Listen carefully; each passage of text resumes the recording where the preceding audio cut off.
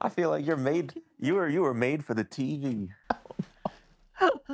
Oh, Just dear. forget this. I am curious. I think you've told me this before. Like, how did you get into cooking? Because I know How do I get into cooking? because you're known for your glorious cooking and baking skills. Oh, really? Yeah. You like to love it. When you love something, you can do it. It comes out good. Yeah. Put a lot of love in it. And I still do. How'd you start? Back in Paraguay? Oh, yeah. Started as a young kid. Had to. Really? Were you like making bread and stuff for the Oh, family? yeah. I made bread for the family. What else did you make? What else did I make? Bread. I made, what we called zwieback. It was for Saturday. Every Saturday we would cook, make something for Sunday. We didn't work on Sunday. We didn't cook on Sunday. Everything was done before. And, yeah. And I love to cook. I love to cook from young on. I learned from mom. Yeah. And my stepmom taught me how to cook. What was the thing you cooked the most? What did I cook the most? Everything. With dinner, helped with dinner, and did with dinner, and bread a lot. Several times a week I make bread. It was 7 of us. 7 children, and mom and dad and grandpa. So it was 10 of us. And you made dinner for all of them? Well, I helped make the dinner, and at times I had to make the dinner. Yeah. Yeah. Didn't have all the easy stuff they have here. Not very fresh vegetables. We didn't have too many of those. We grew some, but we didn't have really the good soil there. So, but yeah, it was pretty skimpy at first. Beans and more beans. I don't want to see any more beans in my life. But we didn't have a variety of food that they have here. But you buy a great big bag full of flour, 70 kilos at the time. And that would have stayed in the harbor for a while. And sometimes it was buggy. We just sifted it through the sifter and baked and ate it. It's simple as that. That's all you had. That's all you had. But we, most of the time, did okay. Yeah, we did okay most of the time. What's Paraguay like? It used to be very poor. Now it's great. It used to be very poor, but now this generation has been doing a lot better. The third, actually, mom and dad started it. They came there as young adults or some are teenagers. They traveled. They came from Russia. And with our grandmother, she came with 10 children alone. Grandpa had passed away at 45 and left her with 12 children. And some of them were grown up. One stayed there, was married and stayed there with her husband. They were teachers. And one of the boys died at age 18. They had 3 boys and 9 girls, twin boys, and then a boy alone, Henry. He died I don't know what he died from. But then when my grandfather got to be 45, he died. And Grandma was left alone all that time with the rest of the kids. And she came with 10 of them. She fled Russia when the communists took over and got too rough. They fled the country. And they tried to find a place where they could, they wanted to come into Canada. A lot of people from there, different groups, came into Canada, and they were in a group that came in, but they had closed the doors. The gates were closed because, they had their fill for the time being. And so you couldn't go through the border. And they waited and see who else would open the doors. And Paraguay really wanted them, and Bolivia wanted them. They're awful poor countries, though. And so they signed up for, Paraguay and I think Bolivia, they had that war. They fought over them. Paraguay won. And the day after they closed, after they had closed Canada, the day before they left, they opened up, but they wouldn't take them in, and they had to go to Paraguay. And that was too bad, because it would have been, one of my aunts got in, and I think, she was in a different group. There was different groups going, so at one time, and my My father and grandfather, they were from, I think they were from Siberia, and my mother was from Moscow, mother's side. Mother's side was well-to-do. They had a lot of money. They had a couple of big estates. Grandpa had, he was a farmer. He had,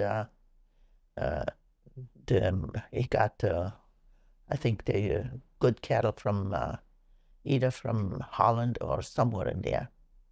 He would get his so he had all these big, they didn't have machinery to work the land, but they had big work horses, and of course they had camels and all that stuff, sheep. They had a herder, a family that would take care of the sheep, and they had a tutor that came to the house that taught the kids. They had all what they wanted, but they had to work though. All the kids had to work. Grandpa was very strict. They had to really work. So, but anyway, they fled, and my grandfather and my father got over the frozen river. They fled into China. They were there for 2 years. And with a group, they had a small group that they were shooting after them, but once they got past the border, they couldn't get them back. So they just fled what they had on them, over the frozen river. And they stayed there for 2 years. My father was 16, I think he told me, when they went over there. And then they all, group by group, they ended up in Paraguay. And that's where he met my mom. And some of my aunts went to Argentina. They had all worked in the big city. The girls all went to the big city and worked, which is Asuncion. It wasn't that easy to get to it then, but my mom, they all worked in the hospitals there and everywhere. They were just all around working. And 3 of my aunts ended up traveling to Argentina, got married and moved to Argentina. And my youngest aunt and the second youngest aunt and the twin brothers came with Mom to, they stayed there, and my youngest aunt came to Philadelphia, and the other one stayed some stayed in East Paraguay. East Paraguay was a little better climate. It was like tropical there, and it was all jungle and dry cactus and rattlesnakes and all that stuff. Just wild. And at first they had nothing. They bought land. Paraguay sold them land because that nobody wanted in the upper place of Paraguay.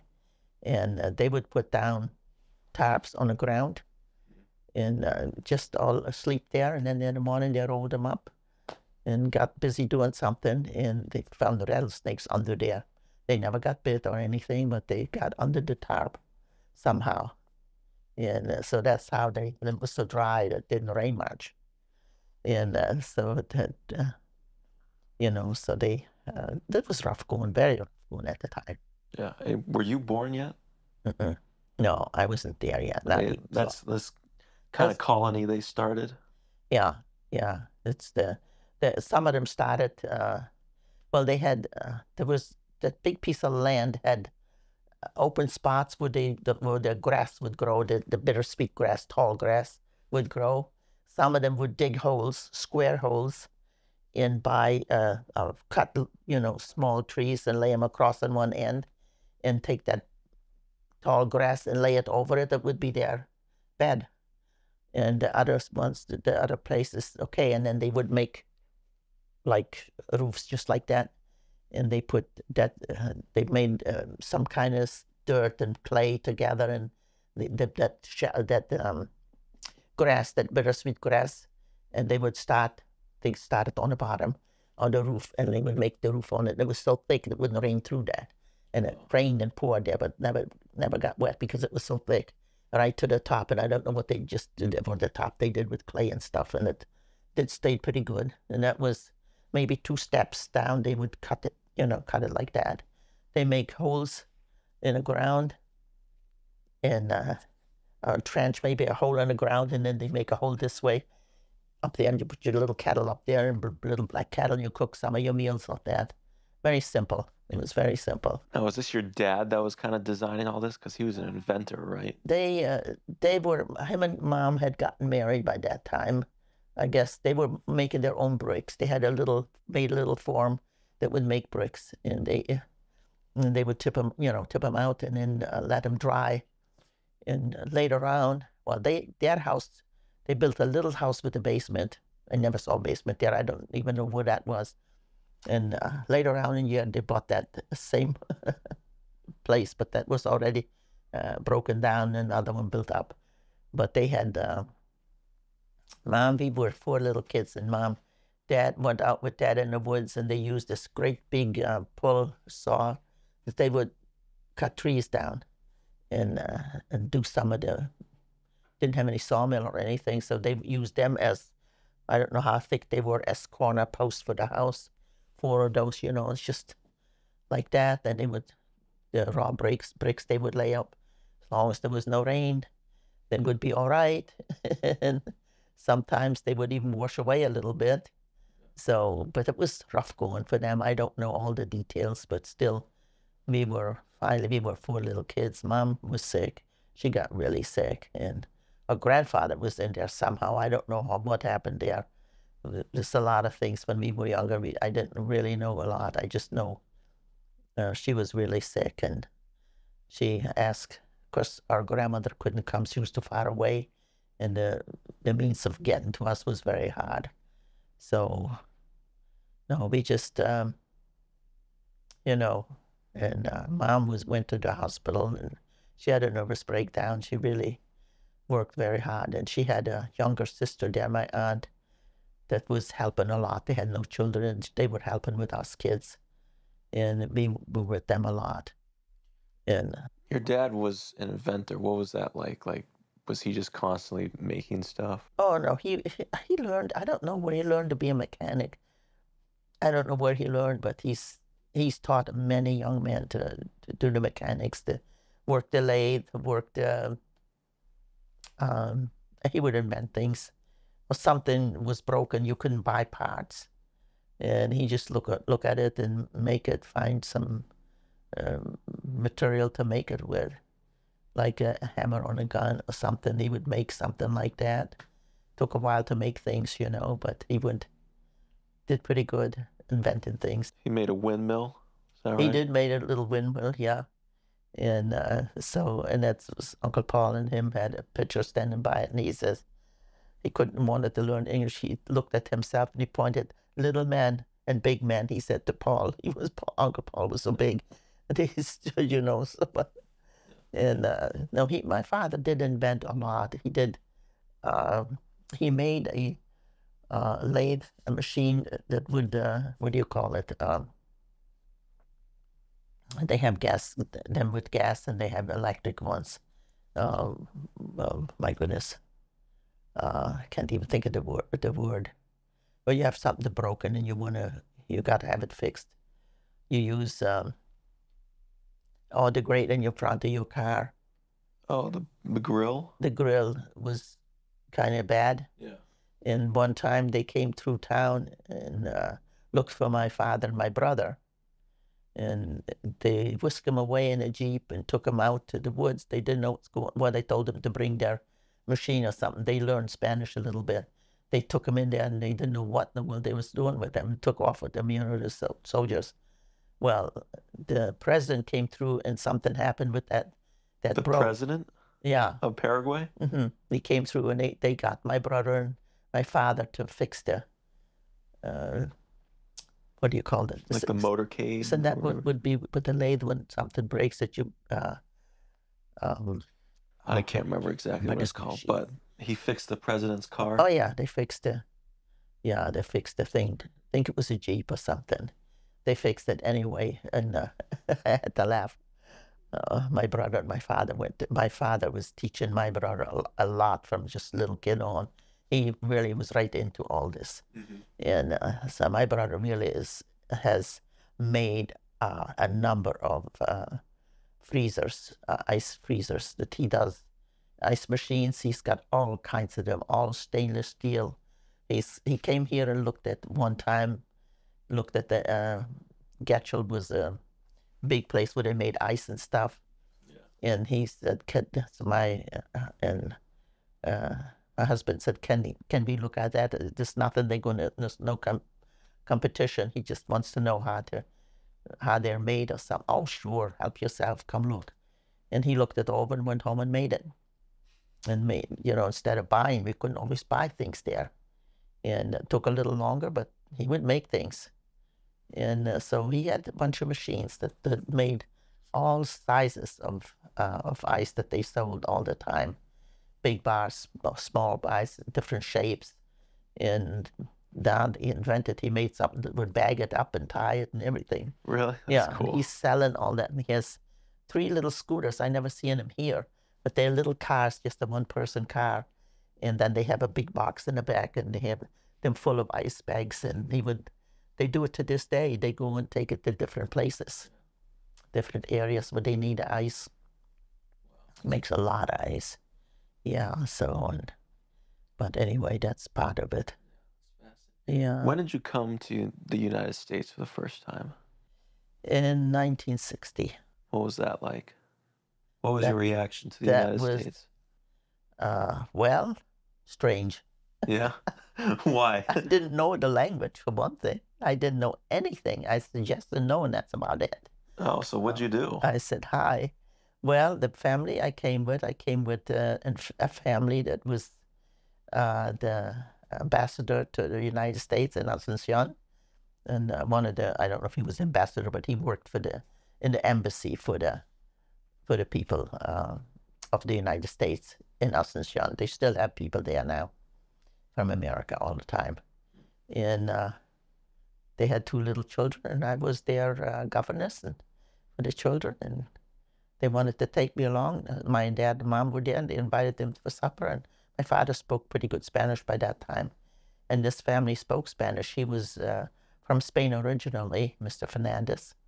And they spoke Spanish in their home. The kids didn't know English. They had 2 little ones. Of course, they just started to, 4 years old and 18 months. 4, she was 5, the old turned 5, and the other was about 2. And so, yeah, I was taking care of them. They said, would you like to come with us? We don't know if they're going to send us back here or not. And I said, but if you come with us and stay at least a year, maybe, if they're there. And I said, sure, why not? I'll stay a year. So, they asked my mom and dad if it was okay first, I was 21. And I mean, I've been with them for over a year, so they got papers going before they had to go home.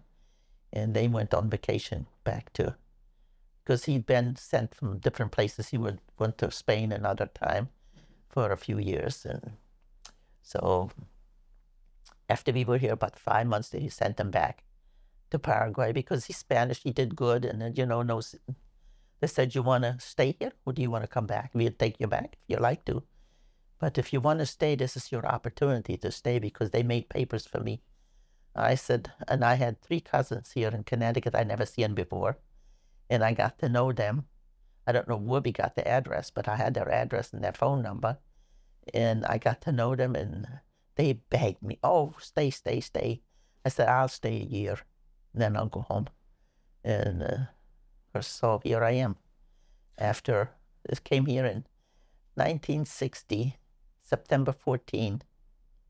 And I've been here now, this is my 63rd year. So, been home a few times. The first time I went home was after 12 years. But they went back, and they were here about 5 months. And they sent them back, and I went with my aunt and uncle. And he found me some employment. And it was a little rough going because I didn't know the language, so I had to really started to learn a little bit. The 5 months we were here, I learned a little bit because they spoke more and more English to the children and everything. And I went through the White House when President Eisenhower was about to leave. I went through in September, of course. I went through the White House. It was very interesting. Of course, I didn't understand anything, but he took me with the 2 little kids went. I don't know if the wife went, but he had 3 grown children here. And 2 of them, I think, went with us too. So it was interesting. And I was just a walking distance from the White House anyway. We lived right around there in a hotel. And so I took the children to the park, and we would be feeding the pigeons and the squirrels, and the kids would just be cheering. The little boy was in a stroller, of course, and he was paralyzed, so he wasn't able to walk on his own. And beautiful children, just beautiful children. Wasn't there a story you're telling me like you were trying to find a church and you couldn't Oh really speak my the goodness. language, but Yeah. Not then. I had to wait until when I left there and went to Connecticut. And I worked in 3 different places. Then I got in Connecticut, wait a minute, New Haven, Connecticut. I lived for a while with a lady. And I could, I tried to go to church.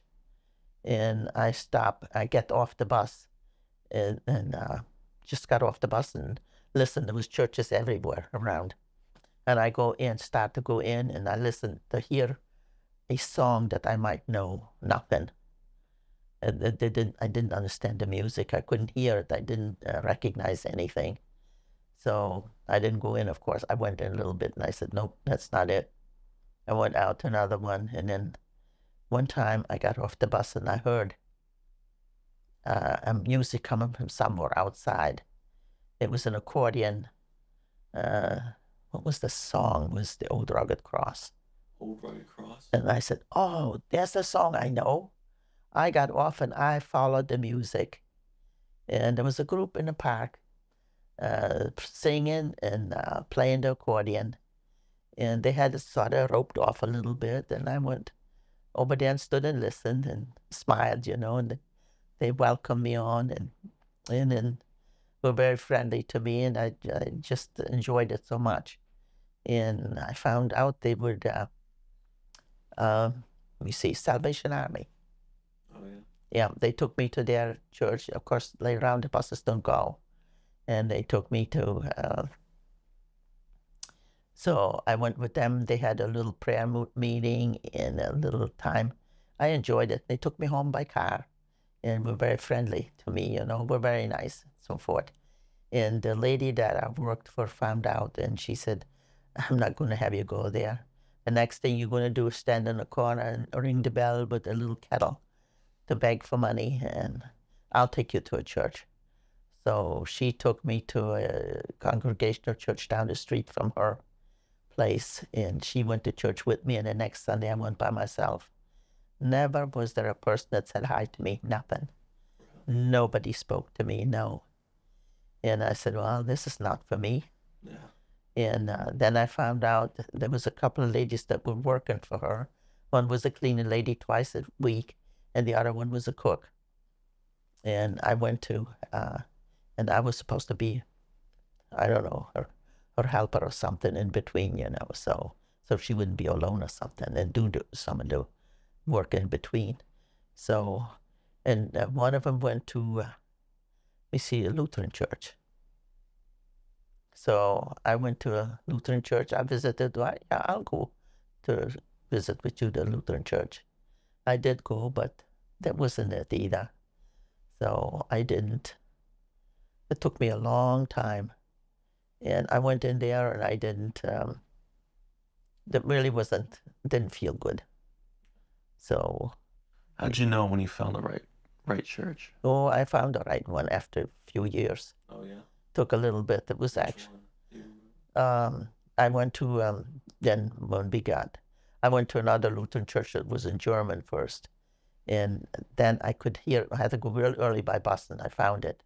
And that was in German. But it also was very cold, but still I could understand some of that. And so my aunt gave me a Bible that was German and English. And I had that for a long time. I don't know what I did with it. But anyway, that wasn't the one either, though. And I went, for a while, I went to another church. It was a congregational church. It was different. I said, well, I guess they're different here. That's all. I have to accept it, but didn't feel home. And then I got this job working for this family. They had 5 children, number 6 on the way, and I was supposed to be their helper for 4 months before she had the baby and 4 months after the baby came, or something like that, or 2 months maybe after that. So I was with them for a while, and I went with them to the Catholic church even. I said, well, where am I going to go? And then they opened a little chapel right in a corner from our block. It was a little chapel that opened every summer. So I said, that's easy. Jump out of bed, take a quick shower, get dressed and go to church right there. So I did. I went there for quite a while. And that was okay. That was not bad. I met Grandpa. And You met him there? no, I didn't meet him there. I met him through a friend. I went to, she worked in a drugstore where her mother worked. And she was pretty friendly. And so I got friendly with her. And then I had a little place I was waiting for. It's right, don't know what it was now. I was, I had taken car lessons from a family that I had lived with. I took car lessons in the meantime, but I didn't drive.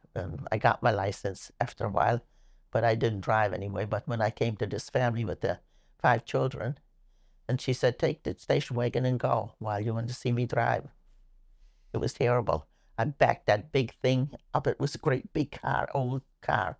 I backed that up out of the yard, and I took off with it. And I didn't go too far, and just found a place where I could turn around easy around town just to get my feeling a little bit. Little by little, I kept driving it, and they let me use it for the weekend. They gave me a weekend off. Although they said, can we trade? Can we have either Saturday or Sunday? I said, sure, I'll give you Saturday. I like to go to my aunt's on Sunday. So they let me, they went on Saturday, they would go off and do things, and I stay with the children and stuff. So they were awful nice. What a nice family. And one time I didn't make it, so I went to church with them. And they said, you can pray here too, And I said, yeah, I can, I know.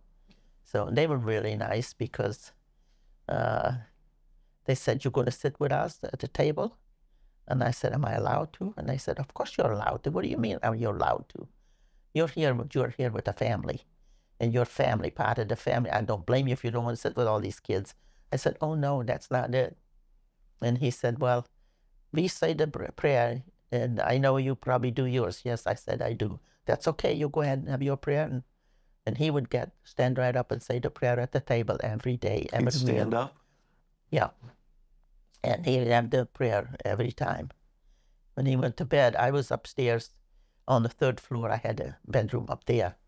And, of course, I had to walk through the hallway. And the father was kneeling by the bed by each child and had prayer with them. They were really a nice family. They really was a very good family. I loved that family. I got to really love them. I was there over a year with them. It was so good because they were going to let me go after a while, and she was going to get a new bathroom. And he said, do you want a bathroom or do you want to keep Susie? She said, I'll keep Susie. No, the bathroom can wait, she said. So I had a good time with her. We were near the ocean. I took the kids to the ocean all the time. They went swimming in there, and we had a good time. I even took the baby out there. Took the baby in a carriage and took him downstairs, and I got a big umbrella and set that up, and I sat under the umbrella on a blanket with the little one, and the other kids were playing around me near the water. It was fun.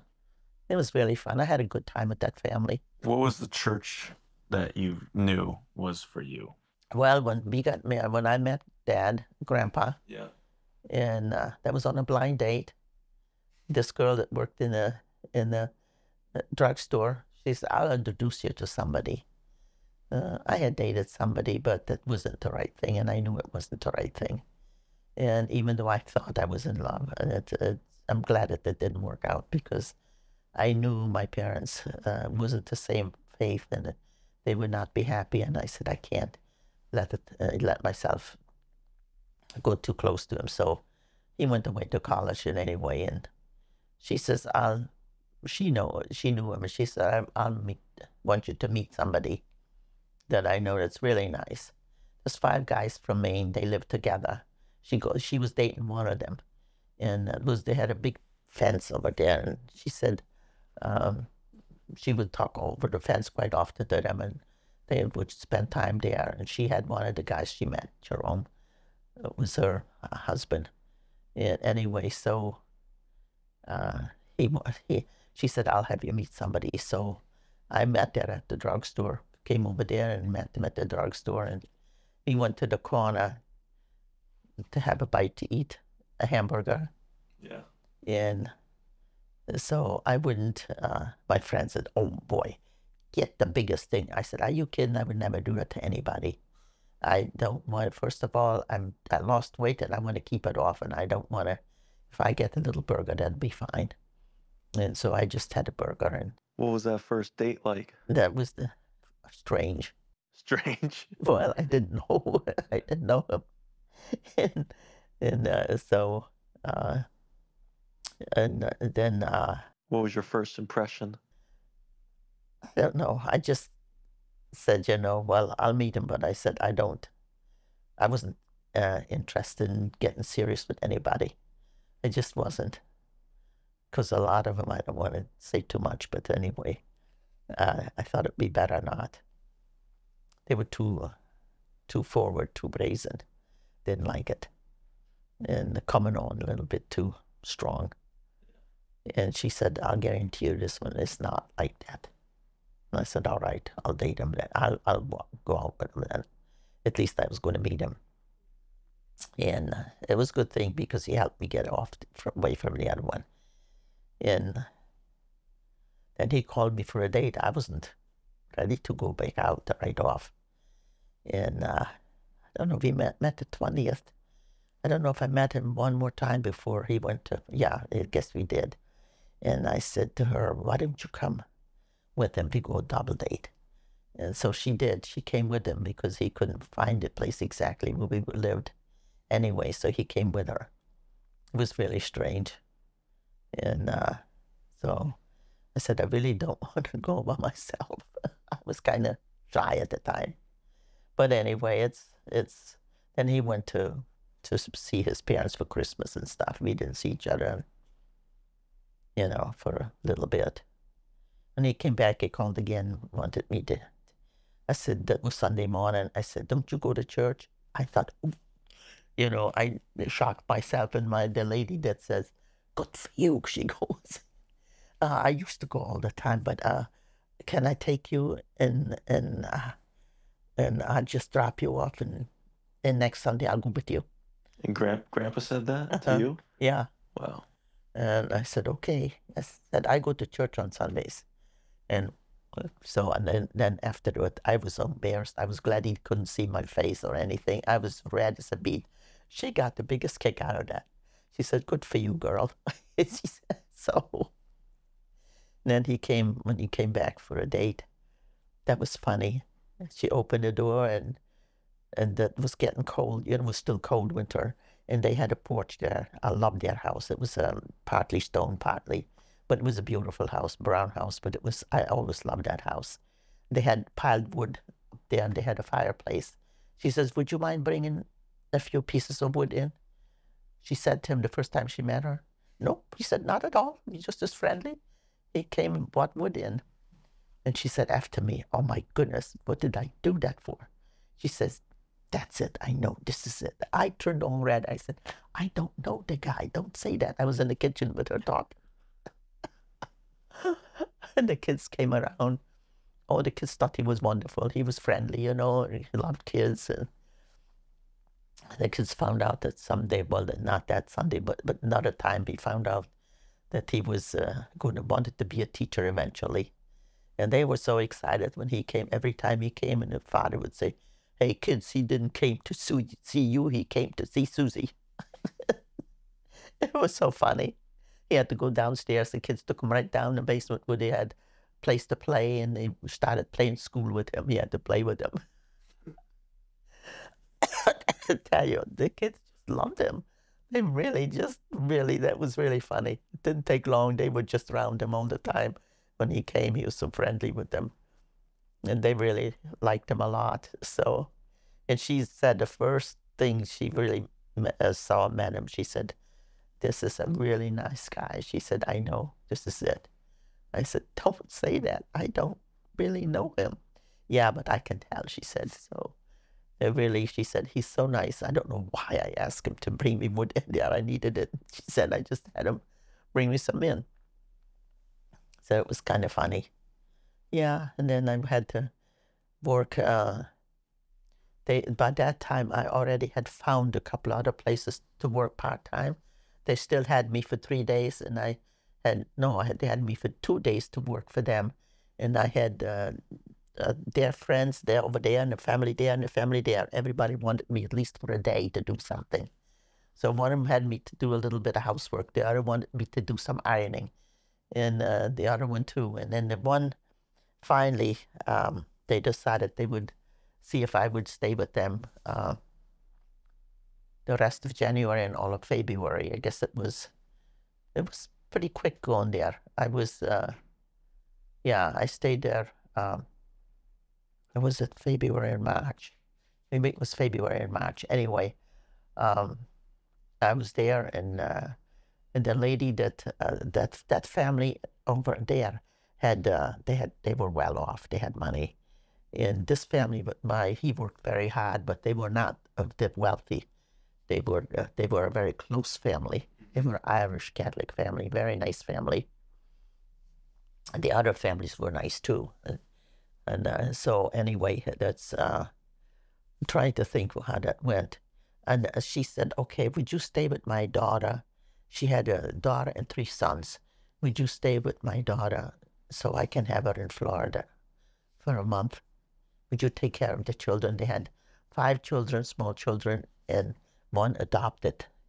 Oh, she was 14 or so. She was a little bossy, but anyway, they had adopted her son. And I said, "Yeah, I'll stay." So I stayed there with them. And the father would come home on and off, but he would be working mostly. He was an insurance salesman, and he'd go to Florida too. And then after I was there a month, she called me back. She says, "Can I have her another month? I'd like to have her another month." And so anyway, I said, "Yeah, I'll stay." And she had bought me a ticket already to come to Florida. She wanted me to come to Florida and spend the rest of the winter months here with her. And by that time, "Grandpa, I don't want you to go to Florida." And I said, "What am I going to do?" She's expecting me to come, and she sent me the tickets already. And I don't know, but I really don't want you to go. And I was torn. I didn't know what to do. And he bought me the ring, and he gave me the diamond, and he said, "Let's get engaged." Well, I said, "Don't worry. I'm not going to two-time. That's it. If I'm going to stay with you, I would not go and date another guy." And he said, "Well, I really don't want you to go," he said. So, and so the lady that I worked for a year, she said, "You know what? You better tell them, no, you're not going to come to Florida, because he doesn't want to have you go to Florida." And I had to tell her it was hard feelings between the lady, and I felt so bad. Oh, I felt so awful. She said, "But you're going to spend your life with him, and you can't just be," and she wanted me to be a maid for her. I was supposed to be her cook eventually. She would come back and I would be her cook, because I had done some things that they really liked, and she said she'd make a good cook for you. And she had a cleaning lady already, and a family, and a handyman, and they started there with her. They started with the little house, just a young couple, and they had 3 children already in their own. And the lady was doing her housework and stuff for her, and she wanted me as her cook. And so they had a pony farm and raising dogs and ponies. And so I didn't know what to do, And she had a beautiful little stone house that was all getting ready for me to move into. That's where she wanted me to be. And I told her, "Well, things have changed a little bit. I feel terrible about it." But I said, "I kind of have to go a little bit. He can come with you. That's all right. They'll have him through school." So how long you two had been together then? By the time he gave you that ring, He got me during it was the 8th of March, so how long was that? from 20th of December to the 8th of March. So about 3.5 months. Yeah. That's pretty quick. And we got married. Well, I said, "No, what am I going to do? I don't have a job now. I'm out of a job and things." And he said, "Let's get married." And I said, "Okay." He said, "They're old enough to know what to do." And he said, "We're both I'm 26, going on 27. You're 20, almost 24, 1 month away.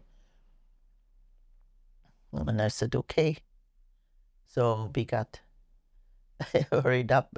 Just, I hunted for a wedding dress and I couldn't find anything. I didn't want to buy a new one. I couldn't afford it. I had no parents here to do the wedding for me. So, Grammy was so excited about it, and Grandpa too. He said always wanted the girl, and they were so excited. They were really awfully good, and so we were going to have the wedding in Burlington. We decided because we didn't know. It was a lot of confusion. We didn't have really a place to go, and so we went to Burlington, and my aunt and uncle came down. My uncle gave me away, and his daughter, two of his daughters were into the wedding, and Patty Page was the maid of honor, and who was the best man? Oh, Uncle Ollie was the best man, and all the family made the food and bought the food together, and Grammy said. I called them Mr. and Mrs. I never called people by first name, especially elderly people, or I would never. To this day, I haven't called some of them by first name. And I just, she said, well, I'll get the flowers. Okay, so she got 2 bouquets of flowers to put in the front. Can I do the cake? And I said, that's okay by me. It's all right, Mrs. Turner, if you want to do that. And so she ordered the cake. And so it was nice. It was simple, but it was nice. And April was cool. I didn't know that it was cool outside. So, but once we got out, we got to the wedding, the couple was really nice. They were really good Christians, the minister. Oh, yeah. And his wife, yeah. And she played the piano, and I had got to know them just a little bit from a few days visit. And then there was a couple other, of course, Aunt Jeanette and Uncle Kenneth was saved. And I think Great Grammy, I think, was saved too. She was really sweet, that lady. And then, yeah, we had the wedding, and I got out. We came out, and I guess it was a little snow still out there, ice and stuff. I borrowed the dress. My friends, my uncles had met some people that they were friendly with. Their daughter had just got married a couple of months ago. Before that, she was shorter and stockier than I was. She said, you can borrow my dress. I borrowed her dress, and some of the kids spilled Kool-Aid on it. I felt so bad about it. I was afraid it would stain it. And she said, all you need to do is have it dry cleaned for me, and that's all I asked for. So she was nice enough to let me borrow it. So it really was too big for me. I could take a whole handful and gather it in the back. And it's not, well, you can't see the feet though. It's fairly good. Oh, it's fairly good. So it was nice. It was very, very beautiful dress. And I got out to the door, and I asked Mrs. Turner, do you mind if I call Mr. Turner Dad? Oh, she said he'd love it. I said, can I call you Mom? She said, of course you can. You call me anything you want, but I love it too. So from that time on, it was Mom and Dad. And, and then Auntie and was all excited. And I got in with the family. I got really involved in the family and stuff. So, and that was that. And Did you guys have a honeymoon? one day on our way home to Connecticut, because I was working, he had to go back to work. So we had 2 days, actually. We stayed in the Bangor house overnight. Those days, they chased you still and tried to separate you and all the crazy stuff they did. They had, I guess, Uncle Ollie had taken Dad's car and hid it somewhere, Grandpa's car, and they got me to the Bangor house. So they didn't know that we were there. We were there for a day, for overnight, and then they went on to Bar Harbor the next day, and I had an awful headache for some reason, crazy. It wasn't the most exciting 2 days to get home, to get to Connecticut, but that was okay. And we had rented a tiny little cottage near the coast in West Haven, but East Haven, maybe. It was nice, and that's the way it got started. And here you are 60 years later. 60 years later, yeah. Off of a blind date, and then married 4 months later. Yeah, and I started hunting for church. I went to 26 different churches. Oh, yeah? before I found the church. We moved to Danford, Connecticut, and we went across the street. There was a little church across the street, and then I don't think it was a Congregational Methodist church, maybe. But the landlord that we had there, that was cold in Danford. Their daughter, I met their daughter, and she was across the street, across the river, in the same town, but across the river. They said, yeah, that's where all the good people live or something. I don't know. They make jokes in that. And they invited me one time, and I went with them to the church, and I said, that is it. I knew right off when I was in there it was the right thing. How'd you know? Like, did it just feel right? You could feel right. You knew all the things. It was just so right. And it was Baptist church. I didn't know they were any different than anything else because I never been to one. I didn't know. And but we didn't stay there just a few more months through school. And then came to Old Town. We moved to Old Town because we tried to find a house somewhere there and couldn't find one anywhere there, but we found an apartment in Old Town. And the landlord in Danford, we lived downstairs. It was a long, like a train, one room after another. And upstairs, they lived upstairs. And their daughter invited us. She came, she said, we're in Old Town Church. It's really nice there. She said, if you're going to move to Bangor or something, to Old Town or something, come to this church with us. So we did. We went to the church with them. And it really was a nice church then, way back. Well, it was good anyway. So, and it was good. That's when we started going to church. I counted 26 churches. 26. But at one point, and I was searching, and I got away a little bit for a while. And after a while, you just, try to fit in and just never really comfortable. But if I hadn't, I wouldn't have married if I had known. But anyway, it worked out fine. What's been some of the tips you've learned over the 60 years of marriage? What are the keys to a successful marriage? I didn't say much of anything for a long time. I was quiet. I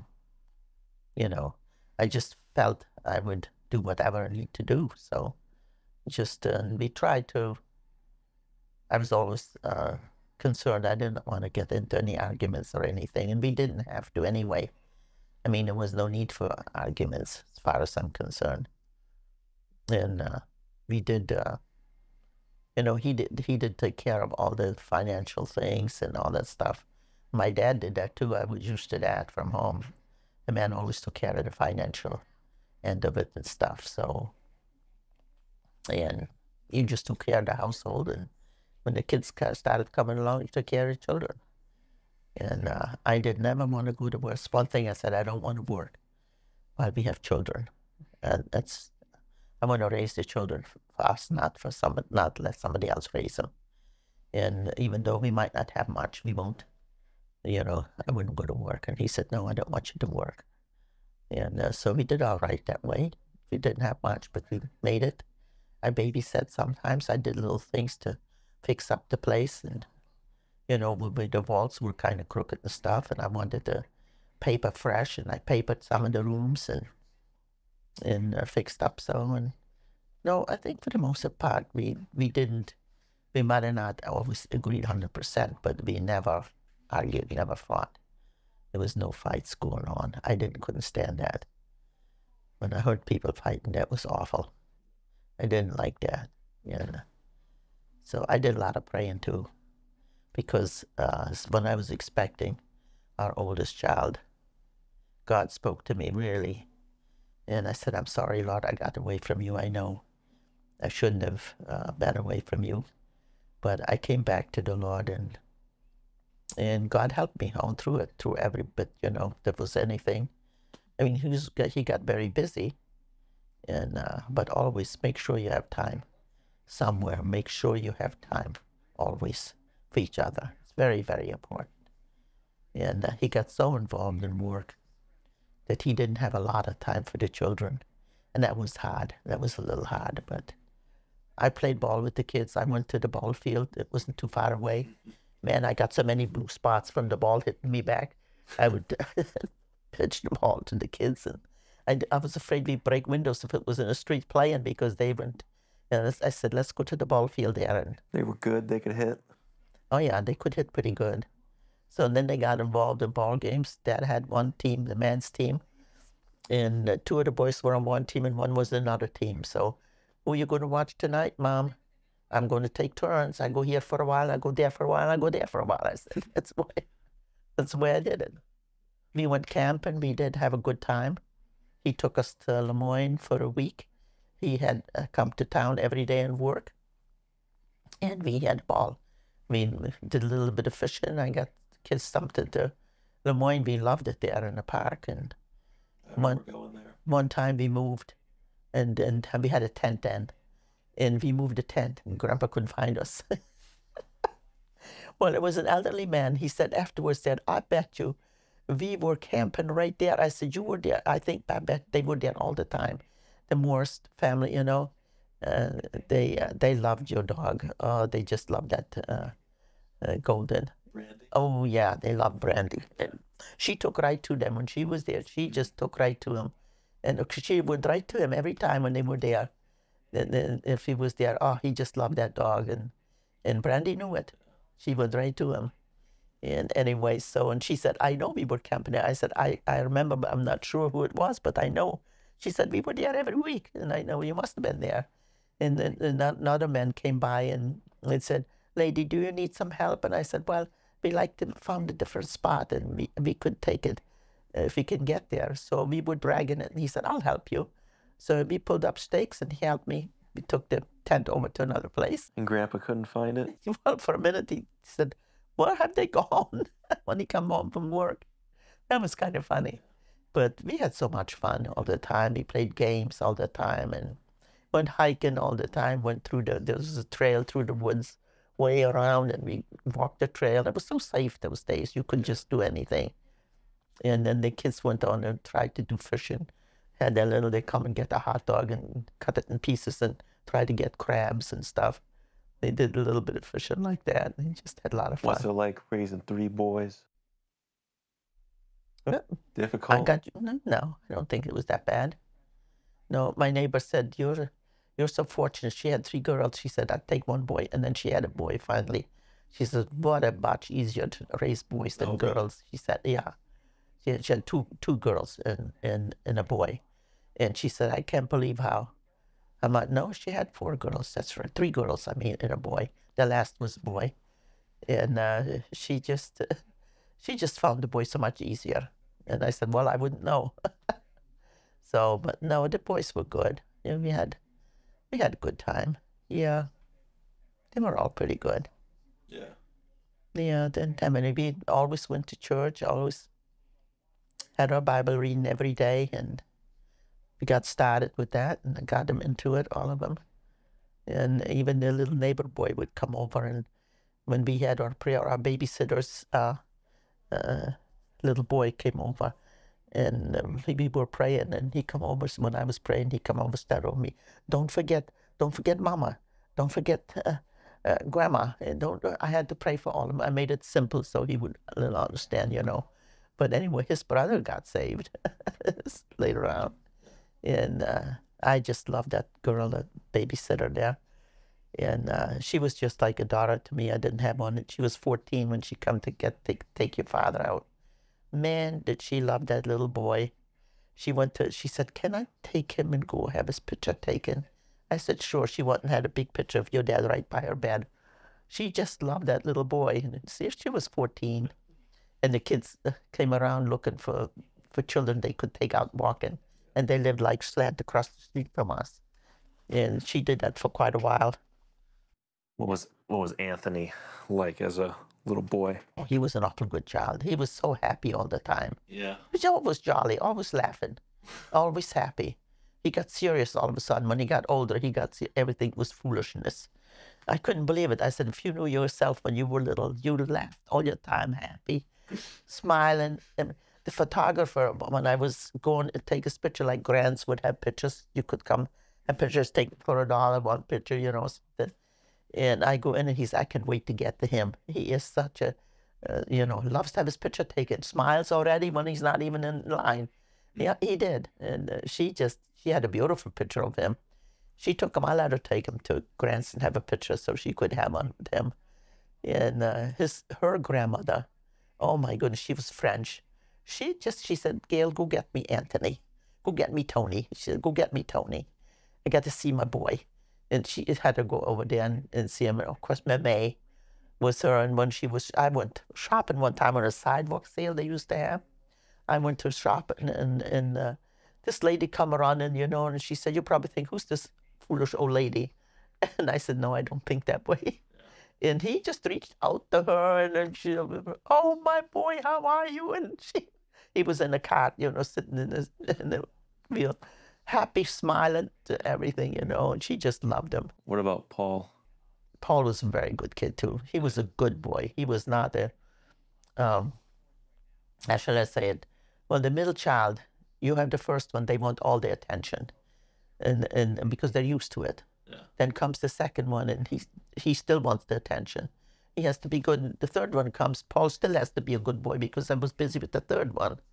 So Paul was always, I always felt a little bad. Katie Thomas lived with us, and she says, I'm the middle child. I know what it's like, Paul. She took to Paul a lot. But Paul never gave me any trouble at all. Really, he didn't. And when he got older, a young teen, and I asked him to help me. He said, Mama, you always ask me. I said, because you don't give me any trouble. And, you know, sometimes the boys give me hard trouble. So he was good, you know. So I didn't have any problem with Paul, really. I can't say. He went to church with us. Even when he was way grown up, he always went to church. When I went camping, when I was working for the teen camp, 150 kids, I was cooking for them there. And he said, Mama, can I go with you? And I said, sure, if you don't have anything to do, I'd love to go and help you. So I went a week with the older scenes, and then I went with the 140 for the younger group. My goodness, we had so many kids, but I loved it. I almost killed myself working there. But you know what? I had the energy then. I could do it. Yeah. And it was fun. It was fun. Now, what about Ralph? Yeah, he was all right, too. He was all right. A little bit of a, well, I don't want to be too harsh on him. Of course, he being the first one was a little spoiled by all of us. Grandma spoiled him rotten. Oh, yeah, she spoiled him a lot. And she spoiled all of the boys, really, but she was good. But he just adored his grandmother. So he was cut very close to his grandmother. She was the first one that we had in the first, they didn't know if he even could have children because he had sick when he was sick. When he was 18, they didn't think he might be able to have children. I didn't know that, but hey, we had no problem. We wanted children right off. We had them right off, so we were anxious to have a family. And I would advise anybody wait 2 years, have more time to get to know each other. And you need to get a lot closer to each other as far as for a couple, and wait with the children a little bit. Give yourself time and get close to each other. And it's better. We didn't have enough time to really, although it was okay, things went all right. They're not, I can't say that they're bad. No, he had a lot of, he did take a lot of his job very serious. And sometimes there was not time for the children, and that was kind of hard. He didn't realize how hard it was on the children. But, you know, when the kids tell you they wish their daddy would have more time. But I don't know. I don't want to say anything because it was okay. It was okay. So, yeah, we worked it out. Seems like it's all worked out pretty well. Oh, yeah, it's worked out good. They're all doing good. They all love their dad, and I'm glad they do. And so, yeah, it's fine.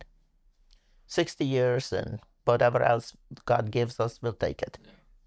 So I think You're known as a prayer warrior, though. Has that helped?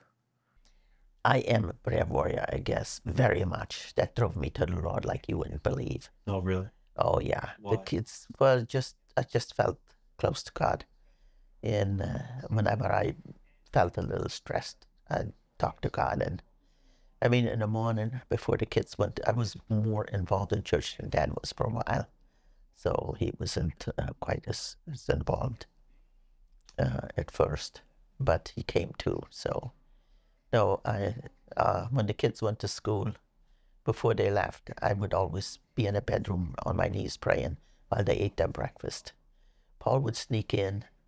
He was the soft kid. He would sneak in and get on his knees right next to me and kiss me goodbye. And gently, and it wouldn't disturb me, though. He knew I was praying. And then he'd take off and close the door again. So I thought it was always so sweet of him. And oh no, things worked out. I think we did pretty good, really. His family. We've had a pretty good life. And You've been doing your daily devotions together. How long have you been doing those together? when he was ready to do it, and we did it, I asked a few times. No, he said, no, that's personal thing, he said. And I said, but we're supposed to be one. And so I said, okay. I said to myself, I won't push. Lord, help me not to push it. And I learned not to push. But, oh yeah, he's doing good now. How do you think it's helped your marriage? Oh my goodness. I tell you, Christian life helps marriage. Oh, it's a big deal. How so? It's just that you're close to God, and you just hold each other up in prayer. And even my prayers, I will say, don't let my husband get discouraged. And we can't let Satan keep us down. No way. No matter what, we're hurting. But I said, Jesus is with us, and God is our stay, and our God is our strength. And we need to show. And even the boss has said, you guys, you really are Christians. And I want him to know that.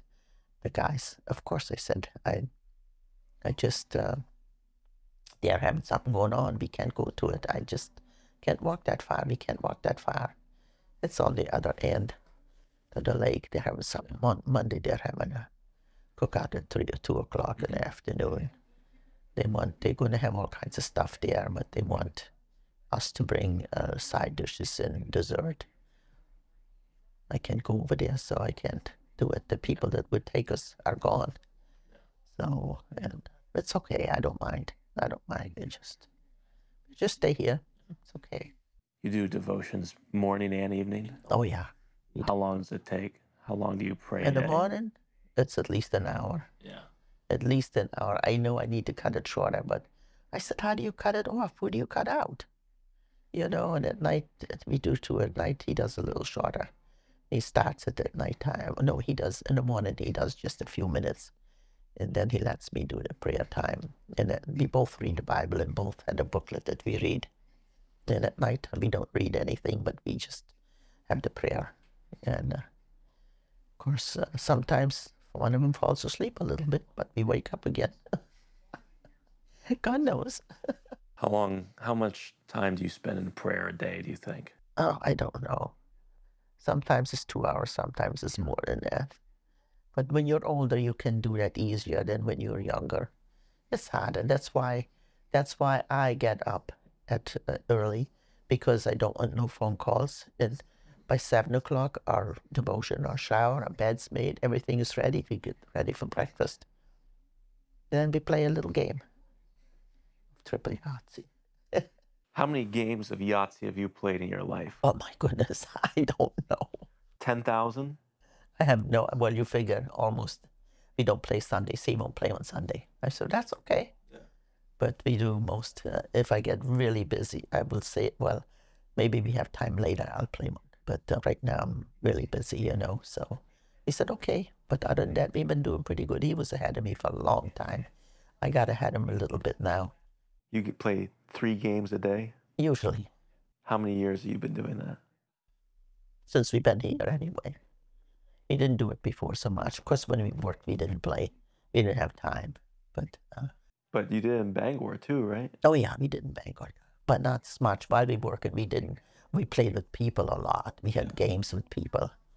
We went to Mrs. Moore after her husband died, and we played, her and I played Yahtzee all the time then. There was 3 of us, so we sometimes, you don't play hand and foot with 3 people. Well, So 3 games a day, 300 days a year. yeah, So that's almost 1,000 games a year. yeah, we played a lot. Yeah, you're probably over 10,000. Oh, I'm sure.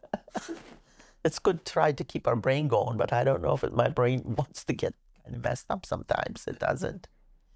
No, but I love my grandchildren. I pray for all of them every single day, morning and night, both. I'm anxious for Morgan to come and spend the weekend too. I said, I want you the whole weekend. She says, I'm going to come Friday after work.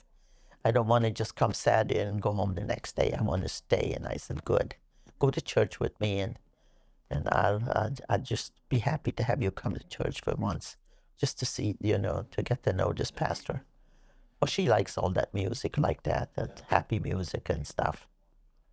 And we don't have a lot of young people right now. There's some, but not very many. But he's working hard on it. The Spanish people are starting to come in. Well, we got 2 Spanish ministers there. Yeah, they're doing the WANA program and stuff, and it's been good.